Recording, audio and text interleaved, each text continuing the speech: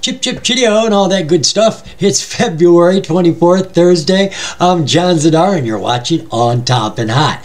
I like to go out there and browse around the OTC market. I like to look at penny stocks, see if I can find something interesting. And there's a lot of interesting things happening right now. It's just tough to explain most of them. But I've got some peculiar little stocks I want to show you today that could make us some money. It's not about the catalyst, it is about the crowds. Come on, I'll show you what I mean. So we're going to start all of this over here at the OTCmarkets.com website. I always start my due diligence on an OTC stock here because it's the only site where FINRA and the SEC put information daily about every OTC stock. It's actually been put here for investors to use, and it's free. You don't even have to be a member and log in. Just come to the page and look for what you want. Voila, easy peasy. We're looking at AWSI now. This is ARIA Wireless Systems. Finished today at 47 cents with 95% gains. She's on the pink tier and current. She has a verified profile, but I don't see a verified transfer agent, and she's going to need that, and I think that's in the works right now, as a matter of fact. Now, they're calling her a shell risk, meaning that she's supposed to be reporting revenues. Fact is, she's not making any money. You come over here, you can see there's nothing on the board, not for the annual or quarterly. There's just nothing there. But the fact of the matter is, I see them more as a shell company. They haven't been doing anything in a long time. They used to be a wireless data communication company when they first came on the market, but that was a while ago, and this company's been off the market. They just went pink here February 8th. And you'll see by the chart, that was exciting. It has been climbing ever since. And though she's doing nothing and making nothing, she is giving gains for the last, 2 weeks. Climbing, climbing, climbing. Look at this. She's a shell company making no money, and she's already at 47 cents. Now, there are things out there, and I'm going to share that with you. So what was the relative volume around this company today? About 5 times as much. We went from 41,000 to about 250,000 shares today. And again, we're only at, right here, that's the total share count for the entire OTC market, 11.8 billion shares. Last year at this time, we were doing between 50 and 60 billion shares. That shows you how far down the ladder we are. So, they are increasing there. What is their share structure? Right, I went and looked at this because they don't list it here. I normally take the unrestricted shares. Now they do have a float, and that's not too far ago. I mean, that was just a couple weeks. They say it's 5.2 million.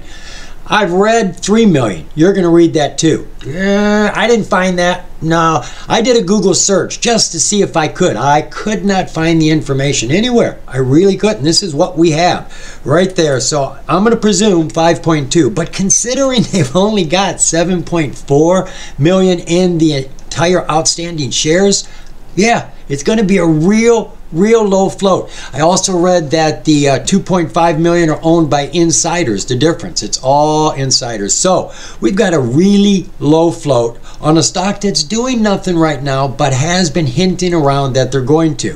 Financials, there's nothing. We looked at that. There was their attorney letter. That's what got them current. They had all this stuff go in. Once you get the attorney letter in and it covers each period that you filed for, they stamp it, you get back on the market. And that's what happened here. There is no news to give you. All we really have is a tweet. And rather than going to Twitter, I just brought it over here. So this came out at, 21 hours ago. AWSI, 3 million float. I don't know where they get that, but we believe it's 5.7. Either way, it's a very low float. Squeaky clean shell. He's cleaned this up. It's got no debt. It's got nothing hanging over it. It's just waiting for a reverse merger. It's waiting for a deal or maybe an acquisition. I don't know, but it's open and ready to be used. Talked to management and they told me they are under NDA, non-disclosure, and can't discuss anything. So that kind of infers there's something he could say, but somebody has told him they can't say anything. So that just kind of teases all the investors to dream big. What is it going to be? And this is what's going on. You know, I see this over and over again, especially here this last week. Stocks at triple zeros are running right now with little to go on. I mean, very little except speculation, hope, dreams. This is what is making them run, because news that has actual facts and catalysts, these stocks aren't moving. So it's a bit strange to say the least. All right, that's really all we've got. There is nothing else to be said about this company. So let's go take a look at that chart, because it really is telling the story. AWSI 6-month 4-hour chart. This is on TOS, Think or Swim. That's a free charting platform that you can use just for signing up at TD Ameritrade. You don't actually have to trade with them. You don't have to give them any money. Just keep your account open and you can use this too. So this is a very interesting chart. All the way back here, we had a huge giant jump, and I went looking. I actually took this company's name, put in the dates, and I could not find any news. Now, this was all the way back in September 1st. I can only presume that filings started coming in or something to wake the investor up that this wasn't a dead stock anymore. And people got real excited. And even after this huge jump, which happened to go from 3 cents all the way up to 40 cents. Holy cow, 40 cents. So you're looking at like 1,400% gains right there. Came down, but it stayed up here, right? Right now we're at 47 cents. She fell all the way down here. Now, of course, you come in on the 20-day, 1 hour, there's going to be a low bubble there. Boom. So we're at 7 cents after being at 40. And she has just gone right back up to 48 cents on a high today. Now, this was only back on the 2nd of February, and it was the 8th of February right there. Right here, folks, that jump, that's the 8th. When she went pink current, she jumped from 6 cents up to 20 cents. So you had a 300% jump here. It fell back, but it has been holding that, and now look. She's just growing, growing, growing without a catalyst, without any merger news or acquisition news, just that she is clean, she's got no debt, she's maintaining her pink status. People are excited. And this had a crowd of people around it. 92 trades. There weren't a lot of companies today with a bunch of trades, and the ones that did were all 000s. 0001, 0002, 0003, and there wasn't much going on. This one is down there too, but the price does not reflect the type. This is what I would expect for 0007, honestly, but it's already up at 48 cents. Everything looks strong here. We're burning fire. We've got a tidal wave going on. The price is getting stronger and stronger and stronger and pushing up. I don't know what to say, except there's a lot of excitement built around this. So just watching AWSI, if she starts to pull away in the morning again, you may want to jump on for a ride, because I don't know how long this is going to go on. And if, for Pete's sake, they come out with an actual piece of news of something they're going to do, I would expect another bounce out of this one. So there are people watching it, and that's the important part. Where there's people, there is price action, and that's how we make our money.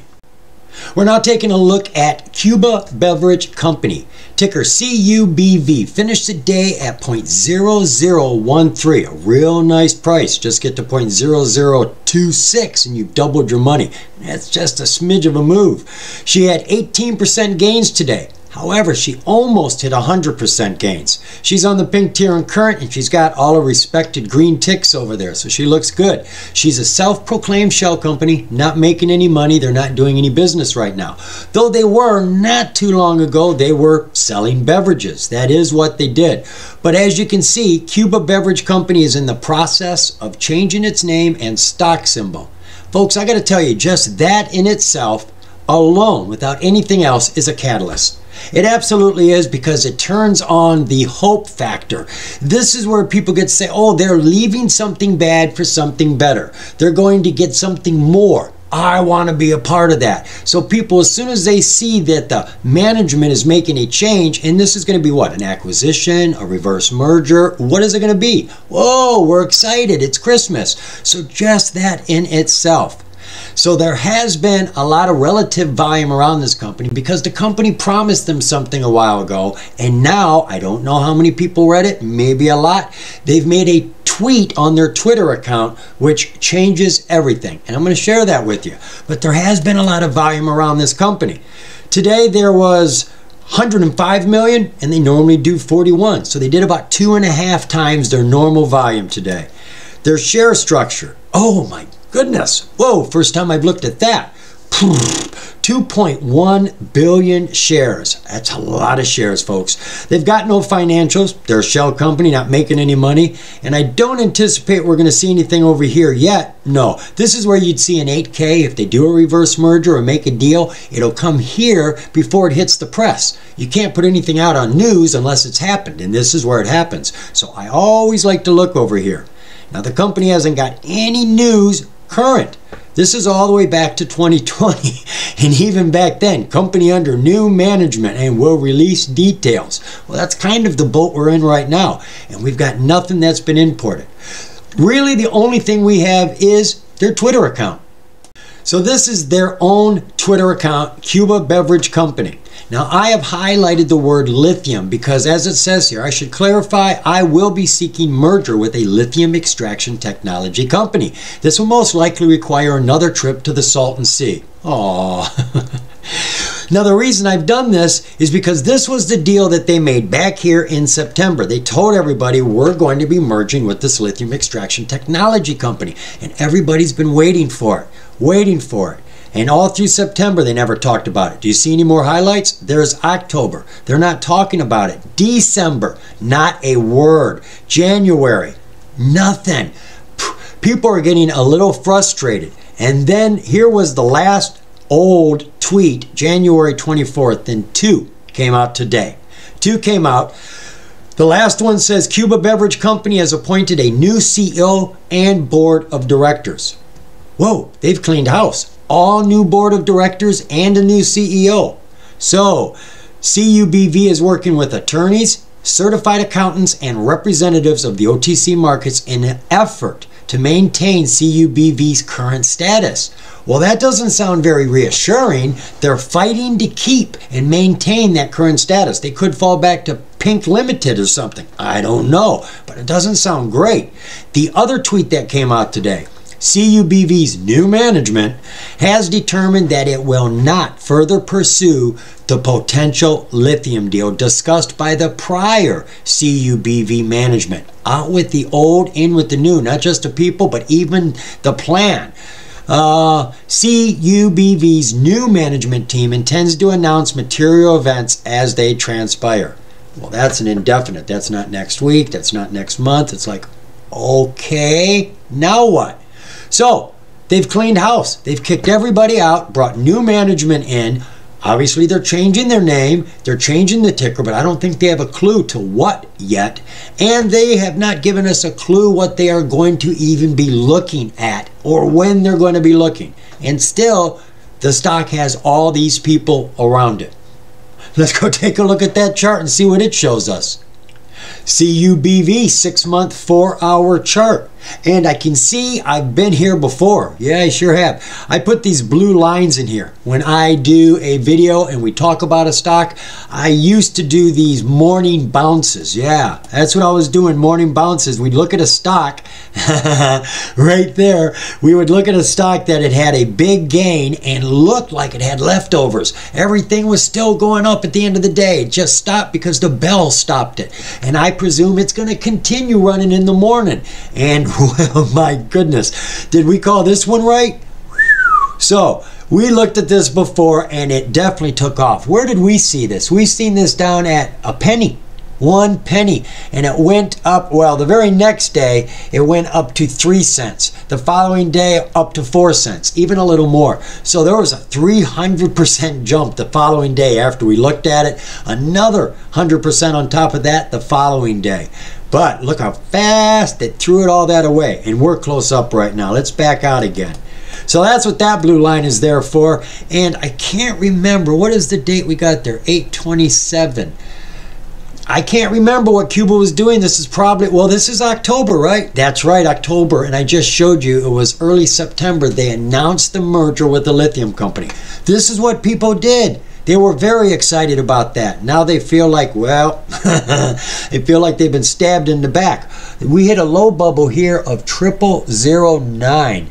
Goodness gracious, folks. That's over 40,000% down. Yeah. It's way down there. Let's come in on the 20-day, 1 hour. See what she looks like. Wow. You can see she's getting no volume here. No volume at all. She did have a bounce. Believe it or not, that is almost a 300% bounce. It sure is. That is a penny to 3 pennies. You don't have to move much when you're cheap, right? 1 penny to 3 penny is 300% bounce. Back here we did another one. That was a 250% bounce. And that was in the last 20 days. So we've had 2 300% bounces in 2 days. And then today, it doesn't look like much. I mean, you're looking at that going, we're really talking about this? Well, here's the thing. You see this MACD? It is pushing up slowly, and you don't really get anything until it's over the signal line. And it is just now getting over the signal line. That's that floor right there. And it's just gotten over it. It did a crossover here, and it's on top of it.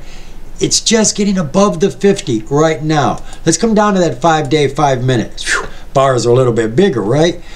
So we've been going sideways here, had a dip down to that 0009. That's where we just saw it. It bounced off that all the way up to 1.5. So that's about 100% bounce. That put it above the 200. It's been trying to hang on to that. You can see it is doing everything it can to hang on to that 200. And I don't know if it's just because it's come onto the screen. You can see it didn't exist here before. Now we can actually see it. We can actually trade using it. We couldn't see it before, so that may be one of the reasons it was down. But she is trying to hang on to it, and today she had a giant bump late in the day, I should say. It didn't start moving till about 11:15 in the morning. So out of nowhere, she took a huge jump from just over a penny, well, 0.001 to 0.002. There was a 100% jump right there. That took 15 minutes, 5, 10, 15, 20. So you had 20 minutes of growing there. So you could have gotten, 20%, 40%, 60%, 80%. You had time to take out of this. Don't look for the ceiling. Take those 20s, 40s, and 50s. Even if you don't get it all, you got something. And if you can grab something every day, you'll never go broke leaving money on the table. Now, it did fall away very quickly, and it came right back down to our 200. And it's just sitting there. Looks like we have a crossover just about to happen. That blue is getting back on top. We're coming out of the red, just pushing towards the signal line, though we don't have a lot of activity on the RSI. Looks pretty planted. But we don't know what's going on now, do we? We have no clue. I don't know what was 3 hours ago. That's from my time. My time right now, that would take it down to 2 o'clock in the afternoon. Well, I'll guarantee you, 2 o'clock in the afternoon, it had already fallen. So it wasn't the tweets that brought this down. It wasn't the tweets. But what even pushed it up? That's the problem with some of these stocks that have lots of people around them. They just look at technicals. They see things sit up. This may have had a low right there that just got people excited, Bam, hit a low there. And it is low. It's way low down here. And this may have excited people because as soon as they seen that turn up here, everyone said, oh, it's going to start rising. And this is when you get people in just on technicals. They don't even know what the news is. So this thing took a big bounce. You can see the technicals got very strong, and then they're done. It's over. One wave. So to tell you what this is going to do, I can't. All I can say is, obviously, they're in change mode. Something's going to occur, and when the PRs come out and tell you anything, this has 300% bounces regularly, 100% bounces every other day. So I keep my eye on CUBV just for quick gains. So now we're looking at SPRN. This is Supernova Energy, and for all practical purposes, it is an oil play. They're catching gains because of what's going on with oil. But they just came out with a news press a little bit ago. They created a new subsidiary and they're adding on to what they're doing now with something completely different. And it's pretty interesting. And I'm going to share that with you. Now they finished the day at 0.013. That sounds vaguely familiar. They did 16% gains today. They're on the pink tier, they're current, and they've got those precious green ticks we always like to see over there. So they look good. Now, as I said, the company is an oil company. For the last few years, they have been accumulating oil producing wells in oil-friendly states, Kentucky and Kansas. Now, I'm not sure all of what they've been doing, but here recently they came out with the news press, which has got some attention, and it has kicked the volume up. Right now they're doing about 328,000 shares compared to 43,000 shares daily. So it is picking up. It's not huge, but it's growing. What is their share count? A lot better than a billion. We got 117 million shares. I'm not going to call it low, but I'm going to call it normal. That's nothing to be afraid of. What sort of finances do we have? Well, they're making money every year, but how does it look on the quarterly? We got nothing. I don't know why that is either. Hopefully the news that we look at is going to change that. And their disclosures, we got anything current? Nope, not since 2019. So let's just take a look at the news. Now, as I said, this has been going on for a few years, this accumulation of oil-producing wells in Kansas and Kentucky. We're back at 2017, 2018. You can see they're gaining and grabbing as many as they can get. Then, up here in December of 2021, they go current. Right. They've been off the market, and I can't tell you for how long. There's just no information. I would have to do some digging. So they just went current here in December. Then in January and February, we have had two pieces of news. They're both about the same thing, entering the greenhouse gas exhaust mitigation space and then creating a new subsidiary, Clear Sky, to do that. So this last piece of news came out February 15th, and they're telling us that this was previously announced January 19th that Supernova Energy had recently formed a majority-owned subsidiary called Clear Sky. Nice name for a greenhouse gas mitigation company. That's what it's turning into. Greenhouse gases are a collection of natural elements and compounds such as nitrogen, hydrogen, carbon monoxide, carbon dioxide, methane, and other volatile organic compounds. We are developing a revolutionary, catch this, pollution reduction as a service, PRAS. You've heard of software as a service, SaaS. Well, this is pollution reduction as a service that allows us to help non-emitters of greenhouse gases lower their carbon footprint by destroying thousands of tons of emissions. Our PRAS uses revolutionary technology to collect, liquefy, and process the harmful greenhouse gases emitted by industrial smokestacks into usable forms. Very interesting. Clear then sells the processed liquefied gas. The result is possible net zero emissions for our customers that can now qualify to claim carbon credits by reducing their carbon footprint while contributing to a future of clean air. Now, this is very important. This company is going to charge to put on their exhaust cleaner system to get all that carbon out of there. They're going to get a byproduct that they're going to be able to sell. But that's going to cost these other companies money. But once they clean up, they qualify for carbon credits. Carbon credits are, well, a huge rebate that you're going to get from the government. So they're going to get that money back and maybe even more. And that's going to be a great incentive for this product to sell to the big companies.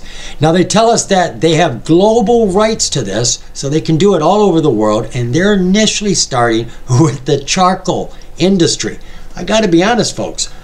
I didn't know there was a charcoal industry. I'm not quite sure what that's all about. But they're going to not only focus on that, they're going to focus on electricity production, heavy industry, and commercial and residential. They're going to use it everywhere they possibly can. So on top of the oil, which is hot right now, they are now working with this greenhouse gas for smokestacks, which is going to be huge. And I don't know what the competition is out there, but if you can help companies qualify for carbon credits and get money back after they've had to pay out money to clean up, it's going to help people want to clean up, and it's going to help them want to buy this. So I think it's a hot product. Let's go see what that chart looks like. SPRN 6-month 4-hour chart. Look at the size of those bounces. No, I didn't stretch it. That's just the way it looks. The average bounce here is between 60 and 100%.